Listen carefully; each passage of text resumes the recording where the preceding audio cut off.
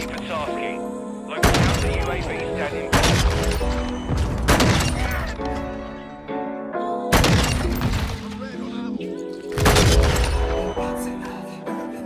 Area update.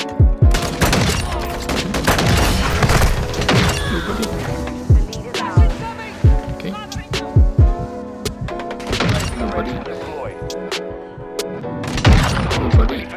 Hello, buddy. Hello, buddy. Oh. Standing by. Counter Oh UAV my God. ready. Stand by. Oh.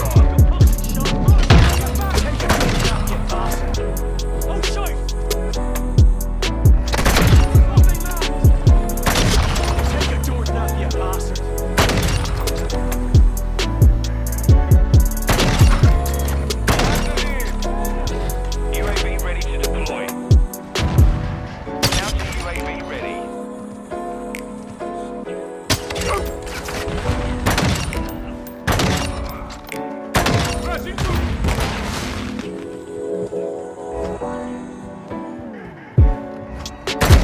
standing by.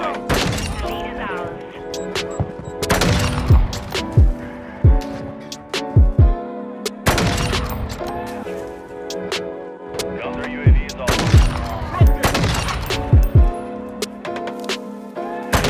UAV standing by. UAV is being secured.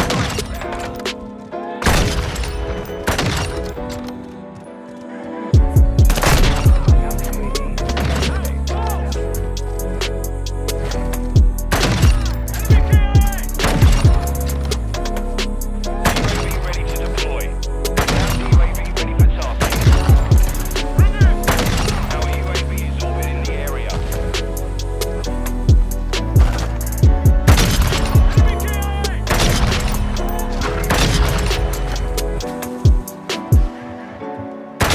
ready to